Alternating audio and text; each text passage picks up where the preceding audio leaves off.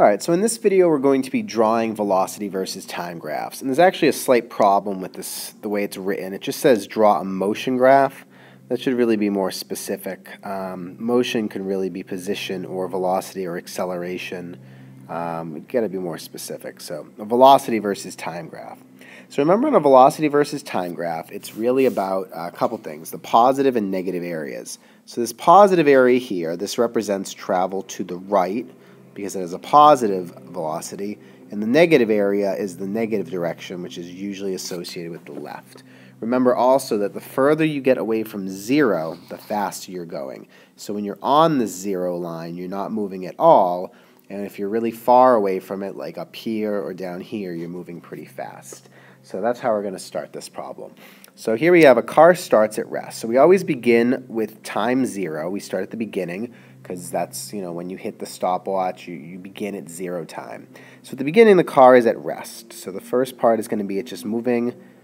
It's not moving, so its velocity is at 0 for some time. Then it accelerates to the right. So it's going to start traveling to the right, and we're going to always assume for this class constant acceleration. So it's always going to be a straight line as far as it accelerating.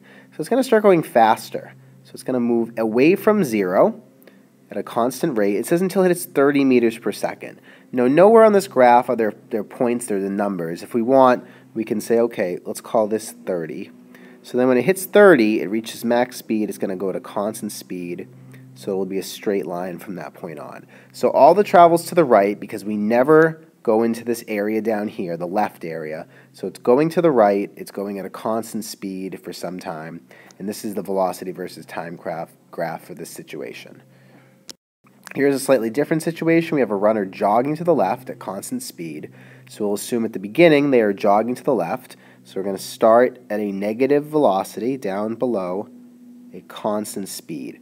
Again, I don't know how fast this is. There's no labels, but I just chose to start there.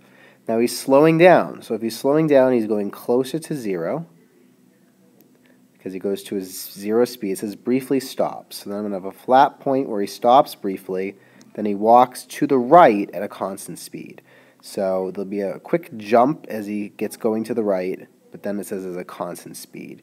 Now how quickly you make this jump, it's really up to you. Sometimes you can even have a vertical line, which is technically not possible, but that just shows that he gets immediately going at a constant speed to the right. Either way, I think you can make a sort of slope, and then it's going to flatline because he's walking to the right. Constant speed, constant distance from this. So this could be, something like 2 meters per second, which is a pretty normal walking speed. So anyway, this is a little trickier than matching graphs. But the idea is just always remembering, what are we graphing? We're graphing velocity. So when the velocity is flat, that represents a constant speed. And when the velocity is changing, he's accelerating. So in this case, he's slowing down here because it's getting closer to 0. And here, this is also constant.